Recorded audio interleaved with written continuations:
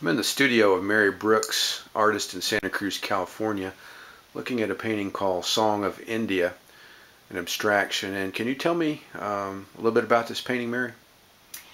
This painting was started with a brilliant yellow acrylic transparent, called Indian yellow. And so I put that in the background, and then it's supported by these opaque white flowing masses around it. And beautiful transparency combined with opaqueness in some of these areas. Look at the opaque color. And then you get a rhythm of the circular effect and flow and volume around it. A beautiful painting, Song of India from Mary Brooks, artist, Santa Cruz, California.